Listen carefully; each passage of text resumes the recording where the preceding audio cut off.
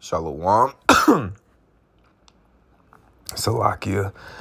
Shalom. First and foremost, all praises, honor, and glory due to Yahweh Bahashem, Yahweh Shai, Bahashem, Rachar Kodash. Yahweh is the true name of the Heavenly Father. Yahweh Shai is the true name of his only begotten Son. Double honors to the apostles and elders of Great Millstone. Salutations to the hopeful elect, pushing this word in truth and in sincerity. To the Israelite foreigners scattered throughout the four corners of the earth who may look like the heathen nations. And to the very few sisters that listen and learn, to you, Shalom. I'm the brother Yasharala with Great Millstone, Chicago. And just want to hop into a quick lesson going into the end of this present evil, wicked world. All right. And it's going to end by thermonuclear fire. ICBM missile fire, according to the scriptures. All right. Because the scriptures say the triumphing of the wicked is short, but for a moment. So Esau's kingdom is coming to an end. Esau, Edom being the self-proclaimed white race of people, which according to the Bible, they are really red. And you do have Israelites who look like Esau, who have that same pigmentation. And you have Edomites who look like Israelites. So this isn't really about a thing of color. You know, it's based off of who your father is. All right. But, you know, just to throw that out there, as the scriptures say, you know, that nation came out red. Let me, so we're going to start in, 2nd Ezra 16 and 13. It says, for strong is his right hand that bendeth the bow. His arrows that he shooteth are sharp and shall not miss when they begin to be shot into the ends of the world. Now, Ezra is seeing the nuclear missiles, and he describes them the best way he can. All right, because in his time, you didn't have the term ICBM or nuclear missiles or missile, right? So when he's seeing the vision of the missiles being shot, he's liking, you know, the silos where what holds the missile as a bow, and the arrows is the missile, all right, that's being shot. And that's the best way he could describe it. And these arrows are going to be shot from one end of the earth even to the other. So that lets us know that this isn't a literal bow and arrow, because that can only the drawback on the weight can only go so much, and the distance from the I believe it's called pounds per square inch or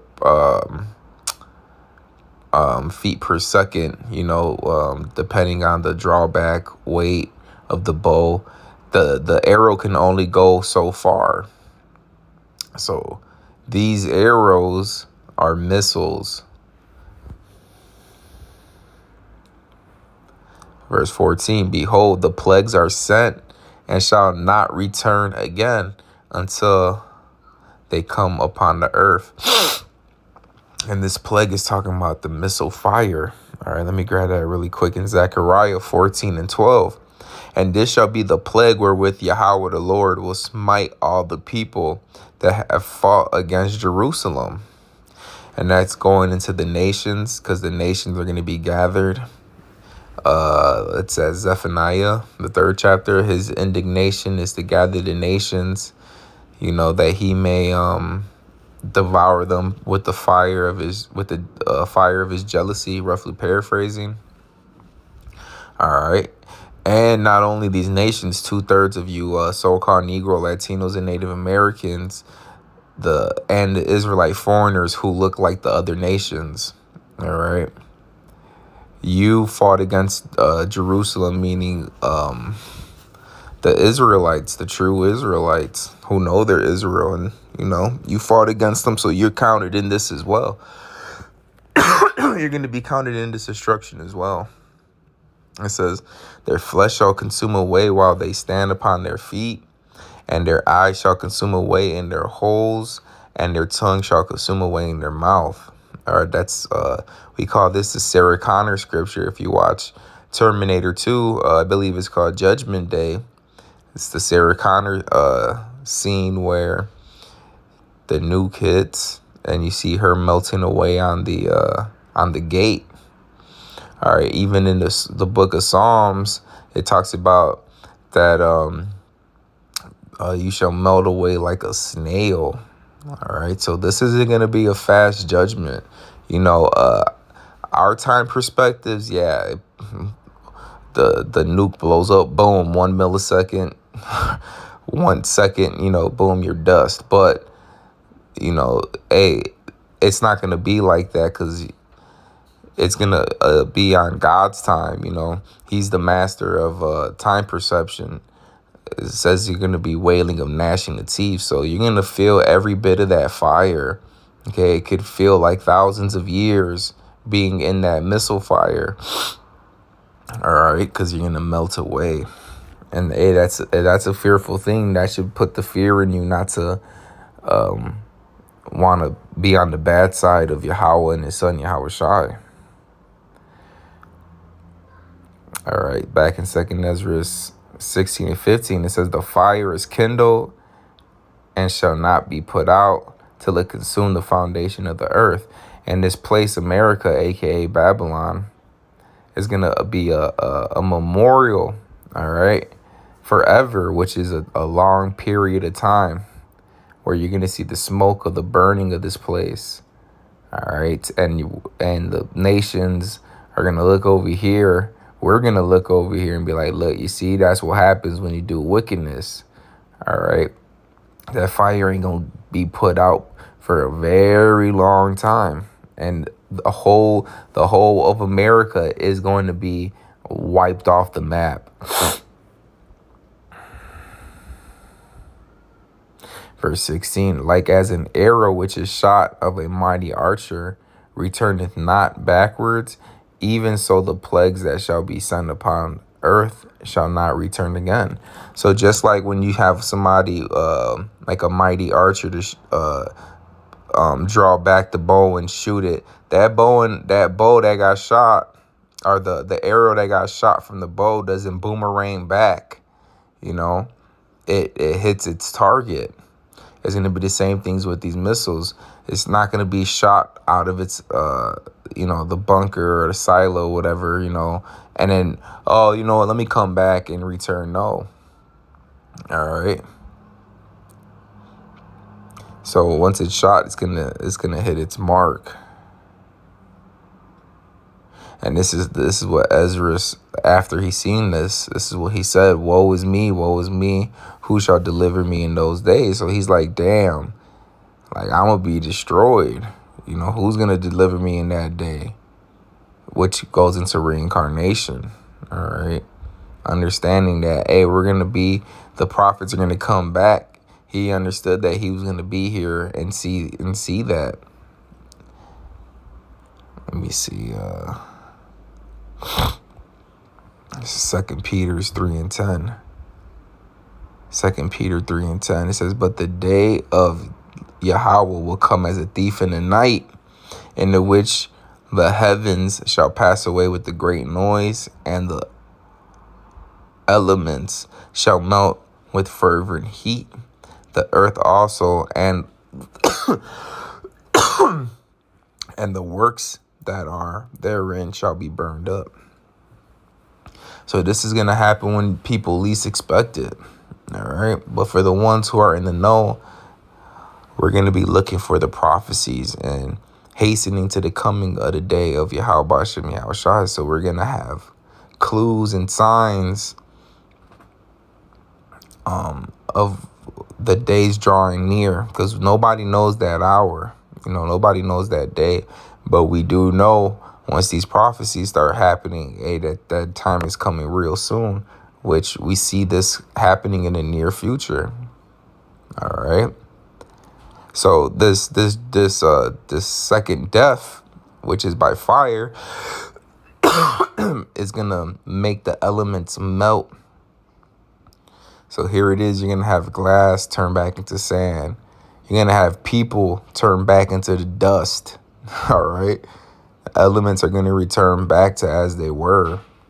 And that takes a certain temperature that's so hot that it'll do that. And that's going to be the ICBM, intercontinental ballistic missiles, that are going to be shot from one end of the earth to the other. Verse 11, seeing then that all these things shall be dissolved, what manner of persons ought ye to be in all holy conversation and godliness? So look, knowing that the Lord is going to judge this place by fire, you know, hey, Noah prophesied over 100 years is going to rain, you know. Hey, the people's conversation was continually to do wicked. So guess what? They got that judgment. So knowing that and knowing that this place is going to be hit with that fire, what kind of conduct, our behaviors, you know, our conversation, which is our behavior, how we conduct ourselves, how should we be living? We should be serving Yahweh Shemi Al-Shai to the best of our ability to get in his good graces before this great judgment happens. I quoted this. I might as well read it. It says, looking for and hastening unto the coming of the day of God. Right. And we're looking forward to this because, you know, it's even though it's going to it says the righteous shall be scarcely saved. It's going to be a scary day, you know, but we look forward to this because it's the end of the wicked's rule. And it's going to be the new heavens and the new earth wherein dwelleth righteousness. All right, it's going to be refreshed. It's not going to be a new planet. You know, it's just going to be refreshed. All right, the missiles is going to be a cleaning agent. It's going to clean this earth up because the wicked that are enruled have defiled it. All right, so this place is going to get cleaned up. All right. So we look forward to these days. So we could be in the kingdom ruling, all right, serving our God, Yahweh, and his son, Yahweh Shai, perfectly. All right. And the wicked being put out. It says, wherein the heavens being on fire shall dissolve, and the elements shall melt with fervent heat. Nevertheless, we, according to his promise, look for a new heavens and a new earth wherein dwelleth righteousness. Are we going to have a new rulership? All right. And the earth is going to be ruled in righteousness. Forgive me. This is 2 Ezra 6 and 8. And he said unto me, from Abraham unto Isaac, when Jacob and Esau were born to him, Jacob's hand held first the heel of Esau. You can read that in Genesis, the 25th chapter, if I'm not mistaken. And that represent us taking Esau down, not physically, but ultimately spiritually through this word. That's 2 Thessalonians, the 2nd chapter. All right. By the spirit of his mouth, you know, we're going to take down this devil by prophesying this word, by taking down his strongholds, all his lies. It says, for Esau is the end of the world, and Jacob is the beginning of it that followeth. So this isn't the end of the entire world where the planet blows up and nobody lives. No, this is the end of his world, meaning his time, his age of rulership. Because Job 9:24 says the earth was given to the hands of the wicked. So Esau was given the earth to rule, but his time is going to end real soon. All right, his rulership is going to end, and they're going to get put into slavery. All right, and have to serve out their captivity until the Lord deletes them. All right, he's going to hit that alt control delete. And then the kingdom of heaven, the rulership of the Israelites under Yahweh, under Yahweh Shai, under King David is going to begin. Yahweh Ratazah, this was edifying. Till next time, Shalom.